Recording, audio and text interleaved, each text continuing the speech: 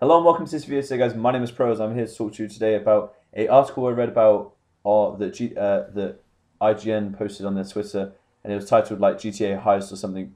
So I clicked on it, and the link to the article will be in the description below, so go check it out for yourself as well.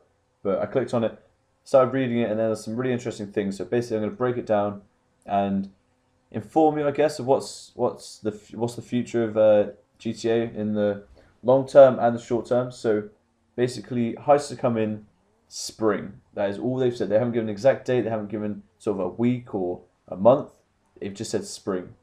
So I don't know if that's start, end, middle, wherever. So that's all we've got on release date. But something they did say as well, they added to it, is saying about the heists are going to be very similar to the ones that you perform in the story player, so GTA 5.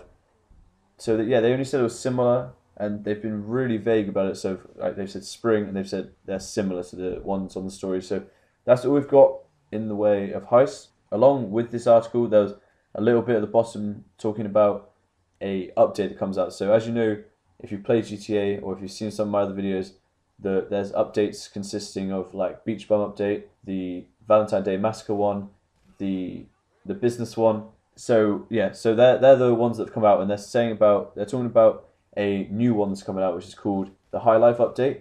And basically what I'm going to do is I'm going to list everything that is involved in it and sort of give my thoughts and opinion on it afterwards. So we have new apartments, a new rifle, additional wardrobe and vehicles. And they've listed two of the vehicles here, and that is called, one of them is called the Dinker Thrust, which is a motorcycle, so they've specified the actual type of it, and the Pegassi Zentorno, I think I'm saying that right, which is, if you don't know, Pegassi in the game is like Lamborghini, so they have like the Infernus and the Vaca, so hopefully it's going to be another supercar, so you can add that all to your garage, and hopefully also it will sort of match the Entity, the Adder, and the Turismo R, because I don't feel as the other supercars do, so hopefully this will, but it could be, I don't know, I would have thought it'd be a car. I doubt it'd be a plane or a bike unless Pegassi are changing what they do. But that's basically it, guys, for what's coming out. New apartments is probably the one thing I'm really excited for. The car and the bike's quite interesting, but the apartment is, I'm buzzing for that. I can't wait to see the location of it. The only thing is, because it's called the High Life, you're going to expect it to be quite expensive. So I don't know if the apartment's going to end up costing like 800,000, 700,000. It could even cost $1 million, which would be crazy, but it's possible. Also, if it is that expensive, if you have the $400,000 apartment, it should take a decent percentage off.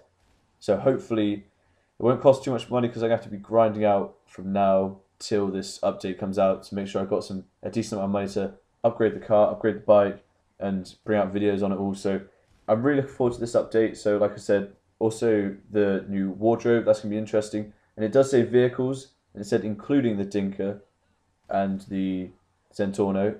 So hopefully there's going to be more, a bigger variety. I know the business one brought out loads on the cheaper website, but I would like to see a lot more higher class, high end cars to fill a garage with. So guys, if you like this video, be sure to leave a like, and if it helped you, and if you want to stick around for these sort of videos, then be sure to subscribe, and I'll see you guys later. Cheers.